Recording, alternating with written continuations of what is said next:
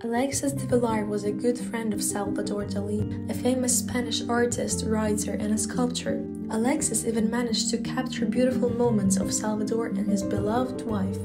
He sells the 5-photo series for €900,000. Many of his artworks are published in magazines and museums all over the world. Alexis specializes in capturing life moments from different tribes in Africa, Asia, and Morocco. He wants to transfer his values and beliefs to the whole world, promote equality, and create peace. His photos are like alive, they're speaking to you.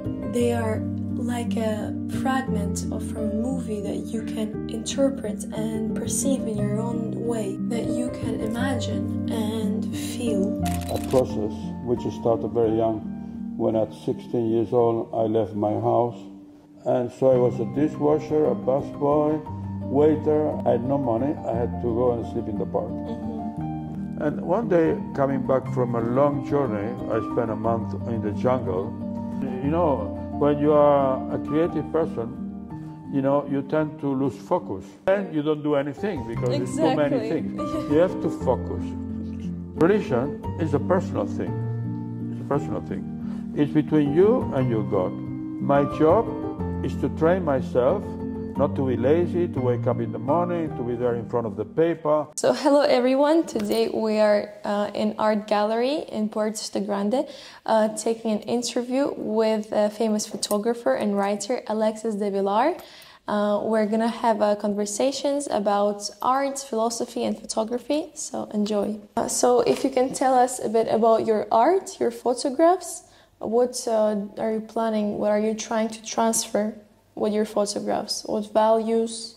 Well, to say the truth, my art comes from a deep journey, introspective journey of not only traveling outside in the world, but also a process which started very young. When at 16 years old, I left my house to become something else. My father used to have a big factory in Barcelona, Spain, and I didn't want to be in the commercial world. So he didn't speak with me for many years until his death when we made peace. But I left and I started living in London with the son of Charlie Chaplin, Michael Chaplin. I was very lucky. Through common friends, they proposed me to go and live in London. And when I reached there, I was surprised because the flat that I was introduced, very, very simple flat and very decaying in Hampstead, you know, Finchley Road. The person living there was ex-wife, still wife, Patricia, who was dramaturg, you know, writing, playing, and very strange woman, but nice. And 2 children, and then Michael was there all the time, and the flat was the flat of Michael Chaplin.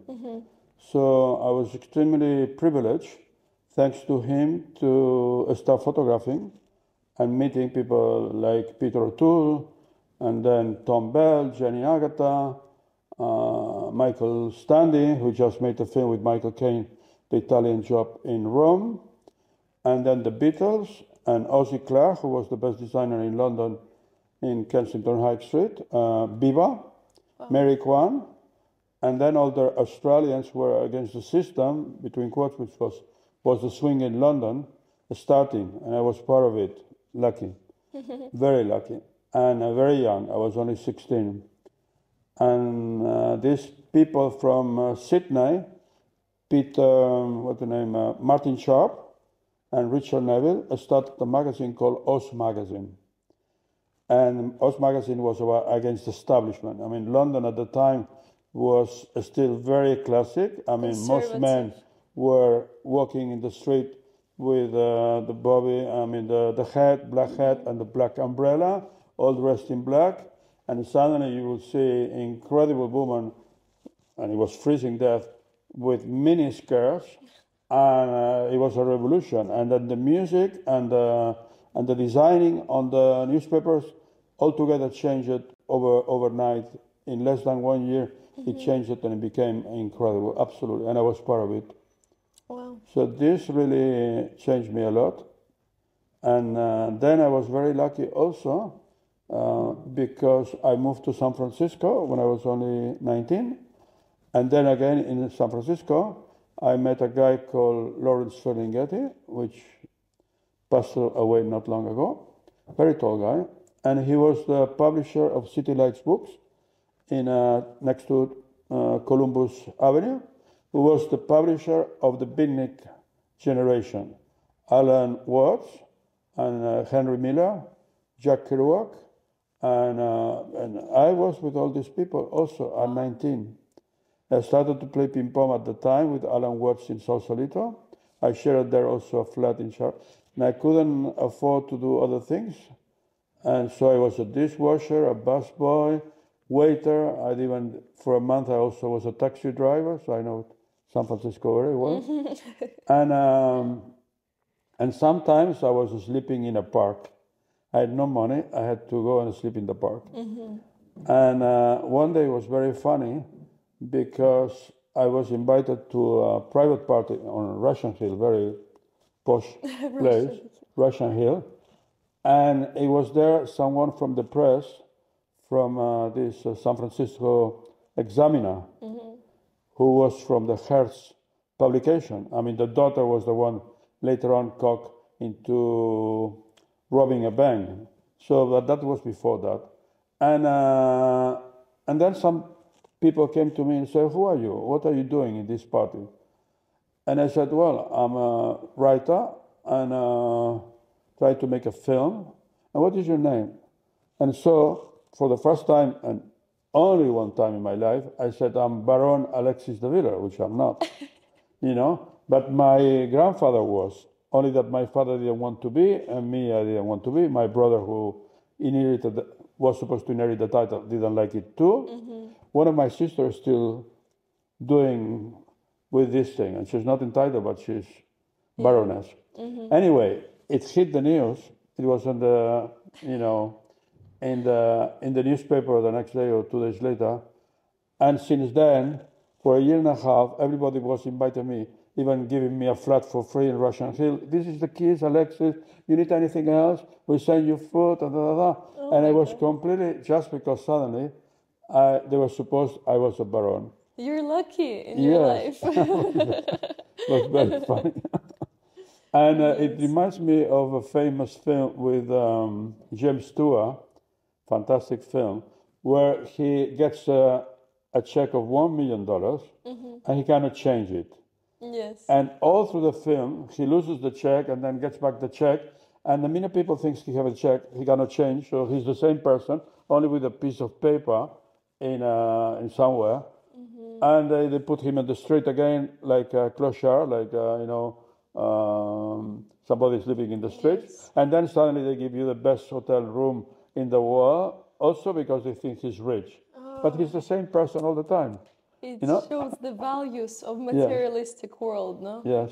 How do you think about high education? I might be the worst person to ask this question, because I was for much of my life against university. In fact, in my early curriculum, I was writing the University of Life. So, and also I was a dropout. At 16, I left school. I never came back. And I was in university years much later to teach photography as a guest, what they call, independent courses of place for shady people. I'm talking about people only thinking about a big car, a very expensive car, and then a very big house only with marble. So my question is, how they hit, we have 6 months winter here, how they hit the marble in winter, because you cannot live with marble. You need wood. You need I want to have a marble in my house. Okay. Yeah, I agree with you. But what do you understand by time? It's a very scarce commodity these days, especially I'm 75, so I have very few time. The life expectancy in the Western world is 72 years old. So I'm already out of 3 years. So every second is a gift. And I take it like this. For sure. That's why you learn. And I made many mistakes in my life. I think we always say, somebody said, the devil doesn't know a lot because he's a devil, but because he's old. So when you have less time to live, you think about the past. I mean, past can be very useless, but at least has one quality. You learn from your own past, you know? And like everybody else, I made a lot of mistakes. So if I had to live again, I will use my time more properly. That's for sure. Yeah. You know, you learn to. I was reading about a very old man the other day, a video interview with a very old man, very famous. I won't say the name. And he said about this same question, you learn about doing only what matters more. Yeah, Which priorities. is like taking care of your children, taking care of you. You never somebody lives with you if you are lucky enough to live share your life with someone, you know. And you learn about only seeing the people, not because they are rich, because normally people think what matters most might be only surrounded by people who kind of bring you money or success or whatever. No, it's not that. But to spend time with the people who are meaningful. Yes. It can be someone in the street. You know, that's why I say the best company is a dog, or the best friend is someone you can look in the same direction. Maybe he not only comes to sit next to you, and you don't even talk each other. You know each other for so long, you don't even need to talk. But sharing one life with this guy, and just looking at the people, he will go away, or girlfriend, you know, and you feel you spend a meaningful afternoon, you know? Yeah. And then you have so many people who might be very successful and very rich, but they don't bring you anything meaningful, you know? So you learn with age to choose, or, you know, and that's very important what I'm going to say, well, at least for me, is that you learn to be with yourself. I mean, if you don't, at a certain age, if you don't become your best friend, you are not successful in life. And how you can become your friend if your friend has nothing to tell you? So that's why I think we all have an alter ego in ourselves, like a double person inside ourselves. This one, you need to enrich him with theater, with opera, with dancing, with art galleries, with culture, with books, so that when you become old, you have someone to talk, which is yourself, but it's your alter ego. If you have empty, you have nothing there, you are about to commit suicide. Like many rich people in Hollywood committed suicide. And many people around the world at a certain time, just because they feel sick or they feel suddenly my girlfriend is leaving me, oh, I'm alone. I don't think the problem was being alone. And they commit suicide because they didn't take care of that, they didn't fit that other person inside themselves. Yes. You know? I agree. Like, I don't know, this I would say because I didn't like him, but you know, Gunther Sachs, he was a very famous billionaire. He married Brigitte Bardot, one of the marriages to Brigitte Bardot. Yes. And this guy, when he became sick and spent already time at hospitals, you know, doing tests and things like this, he just committed suicide. And he was, I think, 60 years old, less. So maybe he could have lived 30 years more, but he had not fit that alter ego of himself. So he will have company until you die. Of course. I have children, and I always, when my daughter was younger, I was telling, you know, be careful with men. And he was, no, everybody, fathers and mothers around the world, they want their children to have other children, so you have grandchildren. And I say, be careful, because you're a photographer, and she's very good photographer and painter, a sculptor, you know, that to leave everything you do because a man comes in your life. No, it's wrong.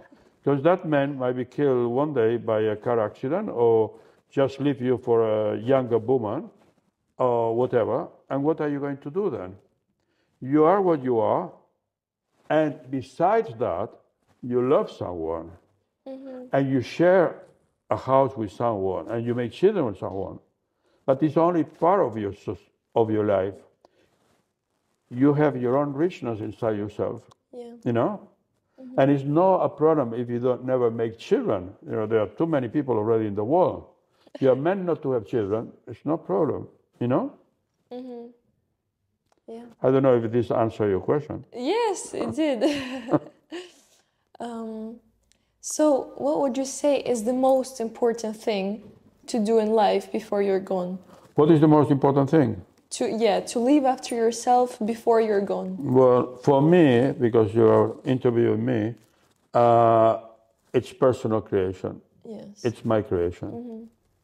Besides the family life and besides the friendship life, which is part of it, very important too. I mean, the sleeping is 8 hours a day, so it's 1/3 of the existence we lose already, or we invest in the sleeping. So the quality of sleeping is important. That's why the best investment you can do when you are broke is to buy a good bed. Yes, because 1/3 of your life you are going to spend there, so it needs quality time. Yes. Even if you have nothing else in your flat and you stay in the floor because you cannot afford a canapé or a couch, you know. But the bed is very important.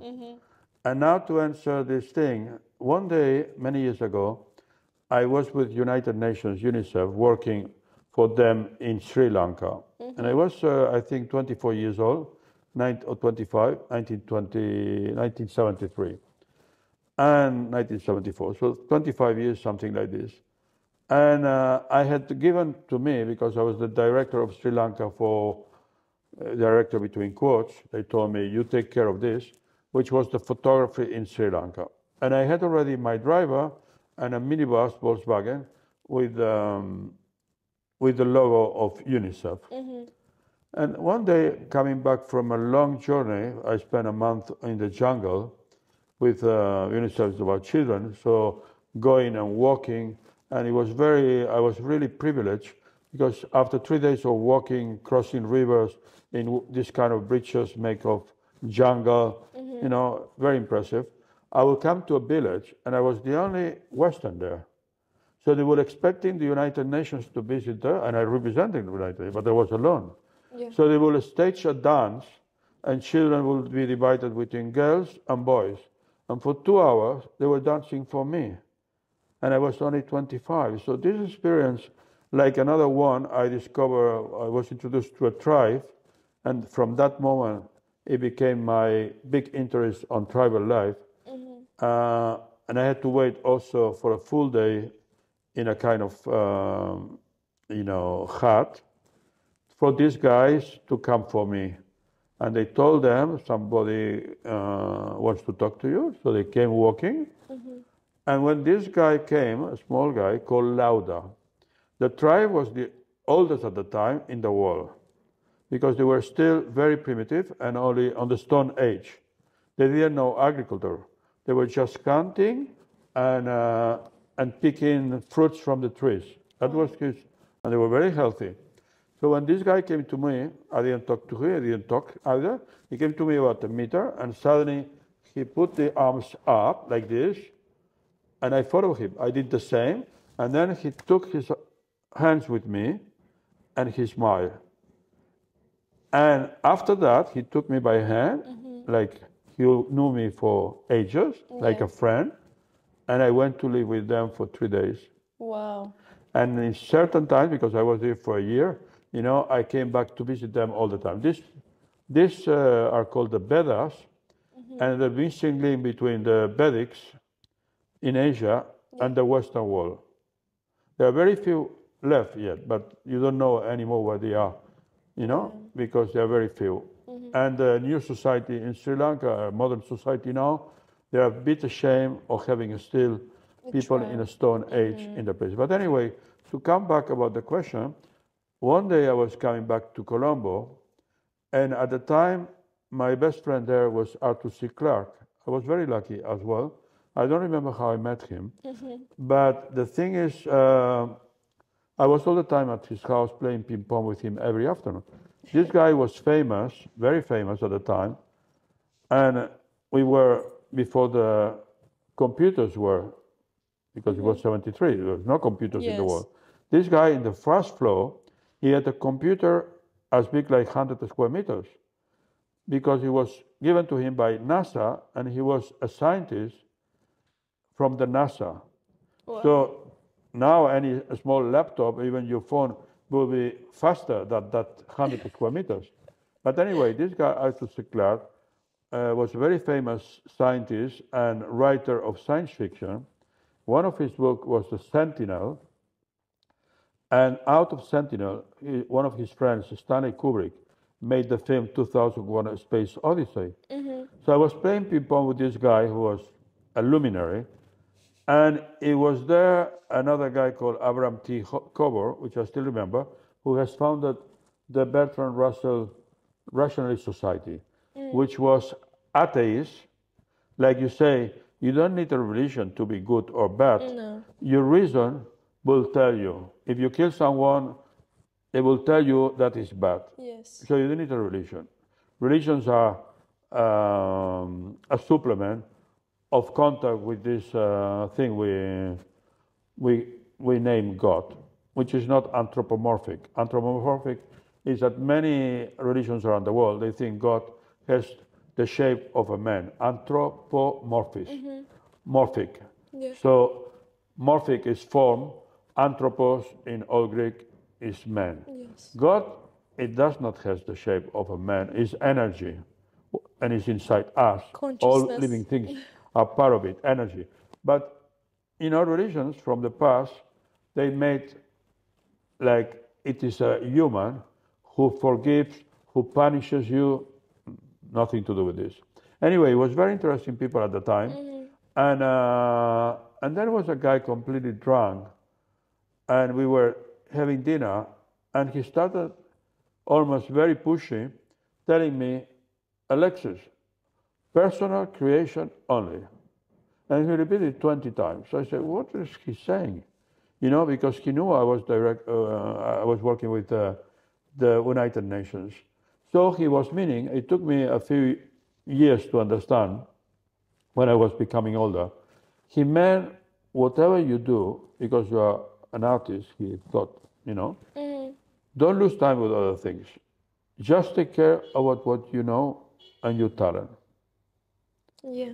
And that's what I'm learning all the time. And you know, when you are a creative person, you know, you tend to lose focus. Yes. Like I'm going to do a shop, I'm going to do interior designing, I'm going to do architecture. Yes, for and sure. then you don't do anything because it's too many things. Yeah. You have to focus. You know, This is my if you are a problem. writer, just write. If you are a photographer, just make photography. You can do maybe two things if they are a bit related. Like, you know, if you are in the film industry, you can be a writer of films, and then slowly, one day you become the director of your film, and one day, if you are rich enough, you become the own producer. But it's all related to film. Yeah. You know, that's what I'm meaning. Okay. Yeah. Interesting. You mentioned religion, and it's a very interesting topic for me. Religion. Religion, yes. Yeah. Do you have something you believe in, like particular? No. I have nothing to do. Or... I was born a Christian, yes. And I left school at 16. And I'm not going to talk here against Christianity because, you know, I have to respect what other people feel. If I'm with a girlfriend, it happened in my life, which is a Muslim, for example, and after a month or 6 months, they want me to marry her, and I say, well, maybe, but you have to become Muslim. I say, look, religion is a personal thing. It's a personal thing. It's between you and your God, you know? So let everybody have his own God or no God at all. I like, it's a country I like a lot, which in West Africa is Senegal, because in Senegal, someone can be a Muslim and the wife might be Christian or opposite, and then the children, they choose what they want to be.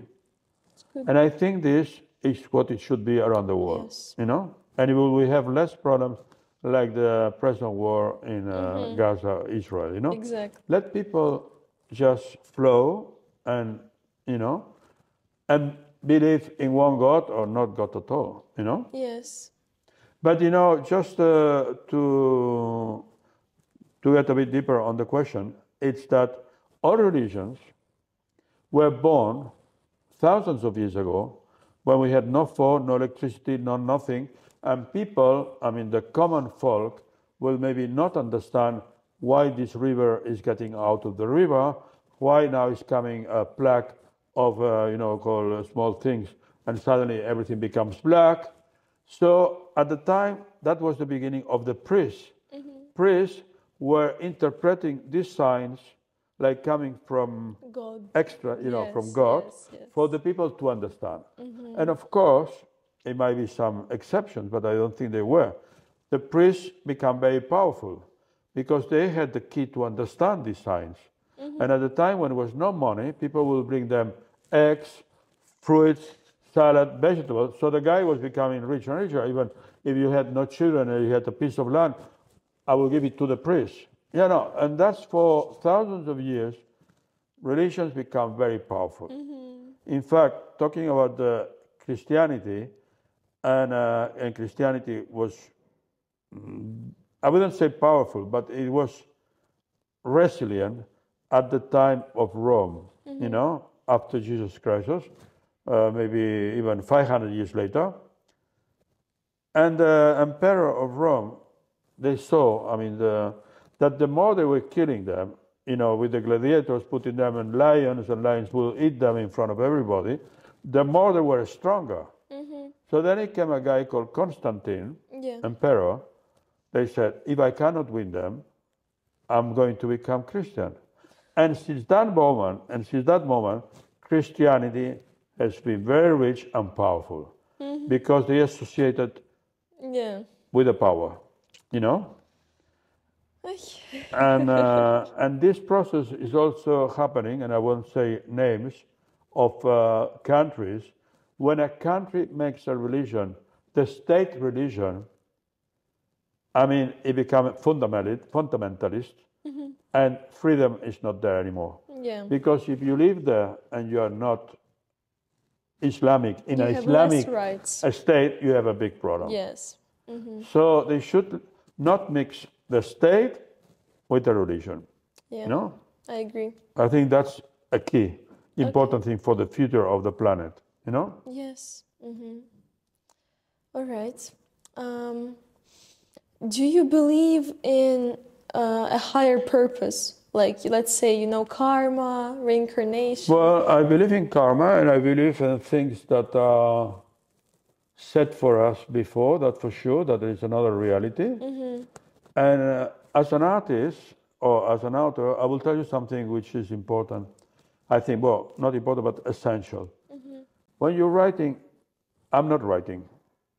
My job is to train myself not to be lazy, to wake up in the morning, to be there in front of the paper. Picasso was saying, in a way, let the inspiration find me at work. Yes. So if I'm in bed, it will not come.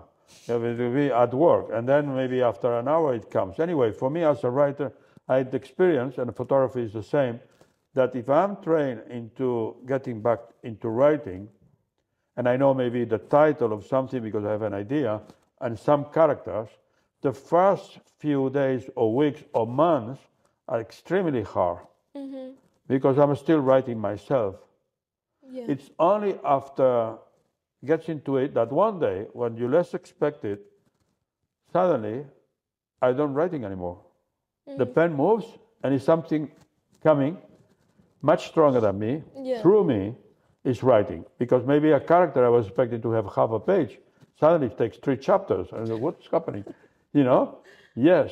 And this can be applied to any art field. Which, for example, if you're a dancer and you think you are the dancer, you will become arrogant, and your dance will be okay. From academic point, it might be perfect, but it will lack the soul. The same can be into a pianist or whoever. If you are a good dancer, you are supposed to be trained, make a lot of exercise so your body is perfect.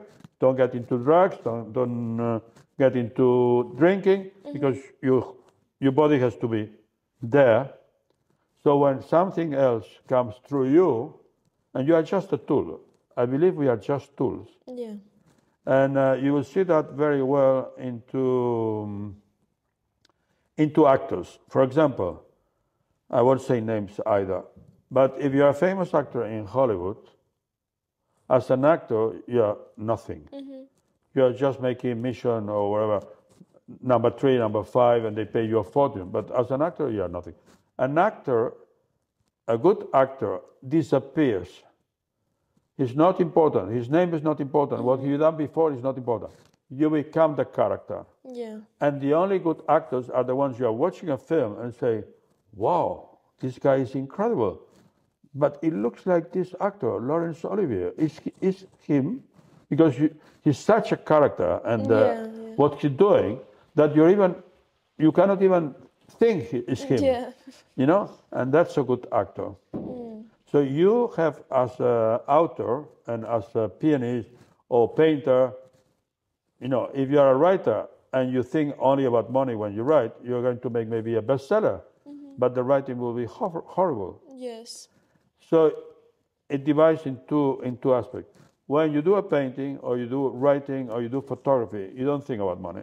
You think about doing what you have to do, and in the best possible way. Yeah. Making money maybe comes, if you have that talent as well of marketing or selling, it becomes like it was not your book anymore. And then it's the time to distribution, to marketing, to book signing, to give hands to people who wants to know you personally. Like today you are interviewing me for a podcast. But this has nothing of the process of creating the work. It's a total different process. Yeah. You know? Of course. And this is, I think, is sacred in that way. Whatever you do, and if you are lucky in life, to pursue, because that's also important. You know, when we are children, and we have destroyed that in our children, is that parents, family, try to make that children successful in business. And we are all something. When you are a child, you are dreaming. Becoming a dancer, becoming a painter, becoming whatever. Yeah. And then society and a school, that's why, to get back to your university, destroys that potential. That's why I'm not going to university. Okay. Yes. Yeah. So I think that's essential, to protect yourself from the system. And the system, the pervading system, is every day more dangerous. And that's why the planet Earth, it's the brink of collapse, and we have killed most of our wildlife, you know, because the whole world is in trying to produce things and create, and not create, but into produce money, into produce factories and things. Someone said, I mean, it will be better for the planet if you will be doing nothing. You know, in fact, COVID was very healthy for the wildlife. Yeah. During the 3 years of COVID, the rivers were more clean, and the animals were, they are not people coming, you know. So we have to think this way. Of course. What advice would you give young generation? Oh, that's a very tough question, you know, and it's very responsible. But I would say, in short, be true to yourself. What you have inside your inner, it's unique. Everybody is unique. Wherever you are poor or rich family, whatever you are member, maybe you have only one leg, it doesn't matter. What you have inside you is unique. Yes. Even people say she's ugly. You're ugly. You are not ugly. You are unique. So keep that uniqueness, you know. Yeah. Thank you so much. Give faith to that unique. Okay. Thank you. I think that's it. Yeah, thanks to you too. It's been a pleasure. Yes, me too. Really, but I didn't expect that difficult questions, huh? Well, I love philosophy, religion. Yeah. It's my thing, you know. No, they were very meaningful. And just to cut, can I say something else? Of course. Yes. Yes? Well, many people say, how you, with all this mind and what you think in live in a place like Soto Grande? And I would say, we are all in a standby. It's not forever. I'm here because I'm a political exile. Yes, you are a political scientist. Yes, I am. Because I left Catalonia, where I had a gallery, I had a house, and I had no mortgages. Everything belongs to me. I inherited part of it, and my responsibility was to keep it financially healthy. And I lost everything. Here I'm only renting. And because I couldn't live in a place was in the verge of becoming fundamentalist in the sense of nationality. Like, they mix something which is very important. They mix a culture with politics. And a good sample, I lived part of the year in Kenya.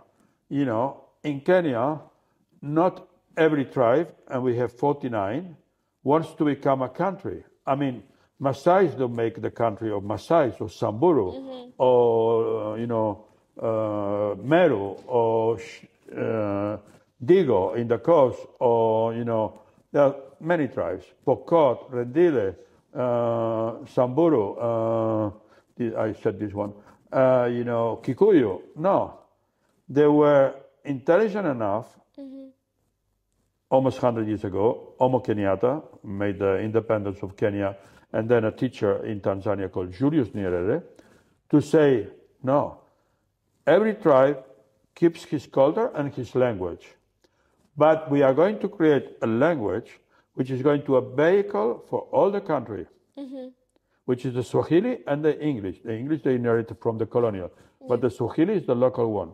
Because the human, and that's related to education as well, the children are powerful.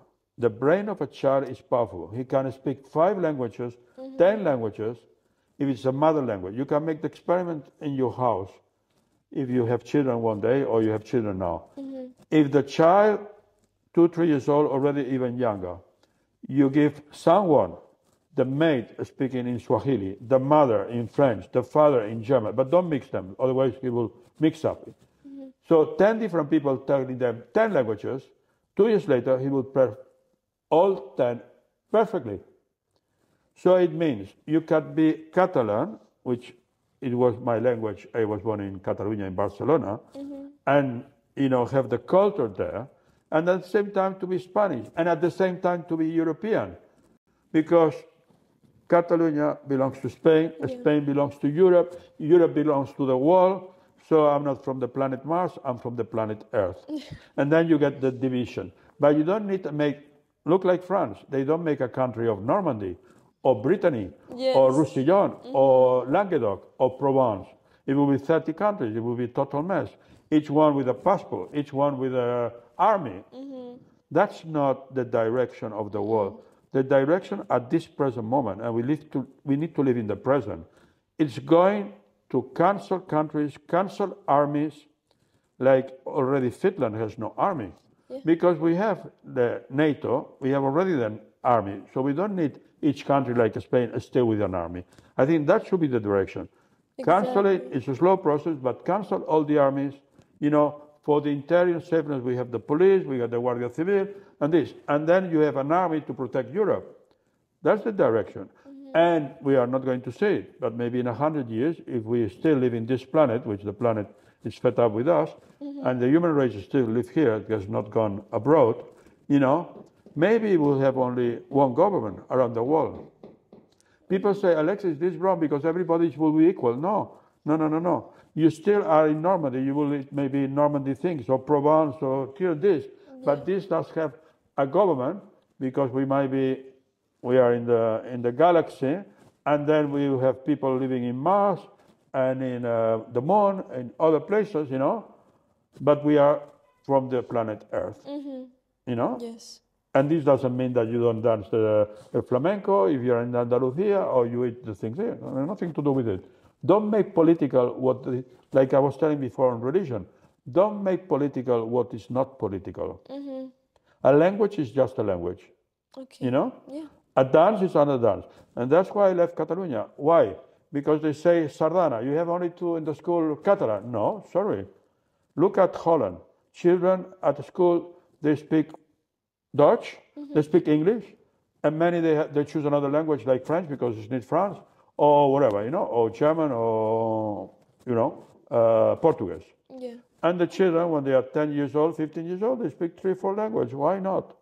I mean, this is richness of someone to learn all this language, to be able to communicate with other people. So the problem with Catalonia, and now we are in the brink this week and next week, because they want to give amnesty to the people who make a coup d'etat, I mean, you know, and just to remain in power, the Socialist Party here, you know, and they are going to do that. And it's going to be the start of sectioning Spain, because if they give this to Catalonia, immediately they will ask for a referendum to become independent. Yeah. If the Catalonia becomes independent, the Basque, they want it, and they fight it for many years before the Catalans, and then the Baleares and the Canary Islands and Andalusia, and we cannot have 10 countries here. Yeah, it's completely stupid. It doesn't go in the direction of the world today.